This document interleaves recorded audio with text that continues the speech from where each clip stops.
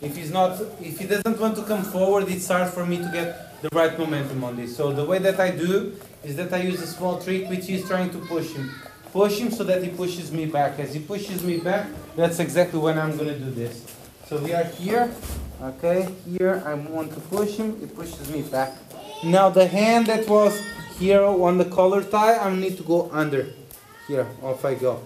And now what I need to do is to make sure that I'm starting to turn his direction. Here. Okay, so I go here, my hand comes under, not the shoulder, I cannot have my shoulder. I want to have my hand coming here. Okay? I'm trapping his arm with my arm. And now I go 1, 2.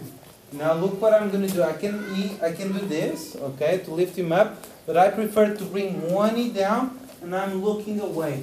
And off I go. So that I can lower the base. There's also a case where I can bring both of my knees to the mat.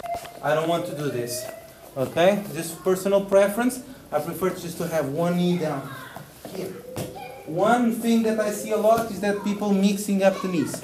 Okay, so if you have your right arm up, your left knee is up. Okay, here. And now you need to get contact with him, and now so that you can do a good turn and throw him. How this is in real time, so it's that push. Off he goes. He falls down. Okay, I need to get this momentum. Forward push, here inside, knee down, the other knee leg comes over, and now I throw. Cool everyone? You need to see? Yeah, 1, 2, 3.